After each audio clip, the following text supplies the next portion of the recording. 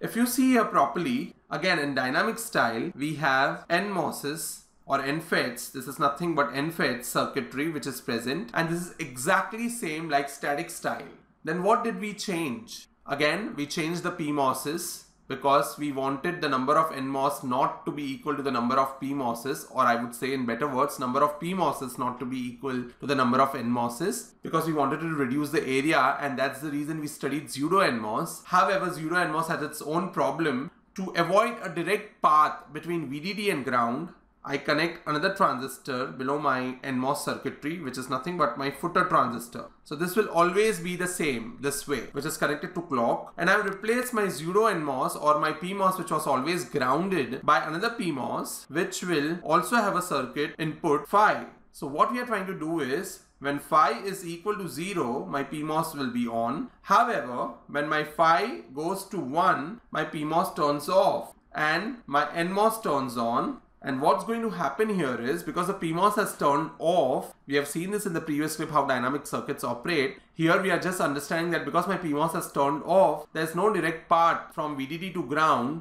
and hence the power dissipation is less compared to pseudo NMOS, and there is no contention problem. And there will never be a time when my pull up is this part, will be on, and so would be my entire pull down. So this again avoids the problem which we faced in pseudo NMOS. However, dynamic style also has its own drawbacks, which we have studied in the previous clip. They need monotonically rising inputs. What is that? Please refer to previous clips, that will give you a lot of clarity. Here it is some sort of a problem, and to avoid that problem, what we need to do is, we need to take the same dynamic circuit and connect it with a static inverter. Static, we have just seen the static style at the start.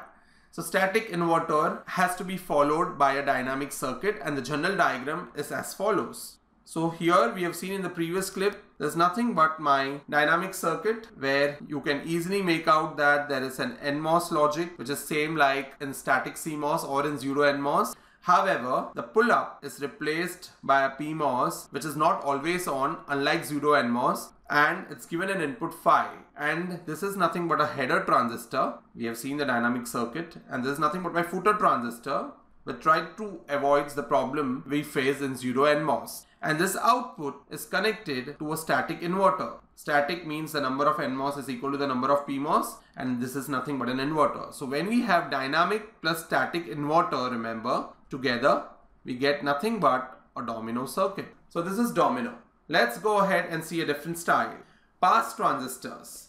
Pass transistors are nothing but, we have again seen the drawbacks of pass transistors and what are pass transistors in the previous clip, but general diagram or the general representation of pass transistors is nothing but, when an NMOS is used individually or a PMOS is used individually, it acts like a switch. Just take an example. If this is an NMOS and it turns on when a logic high is applied, the switch is closed and output will be equal to input. Similarly for PMOS, pass transistor, or the transistor passes the input to the output, so it's nothing but a pass transistor. For PMOS, my input is 0, logic 0, so my PMOS turns on and it does nothing but passes my input to the output.